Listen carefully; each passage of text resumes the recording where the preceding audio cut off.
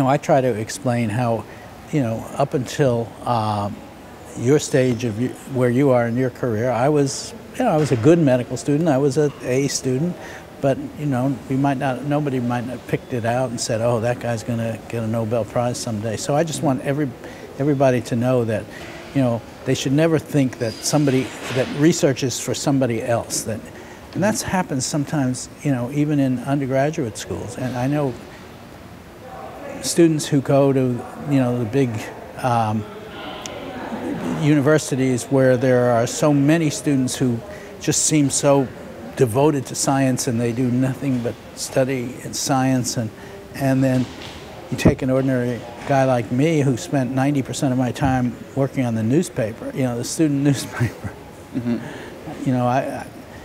I wasn't somebody who was just out there, doing science every 5 minutes.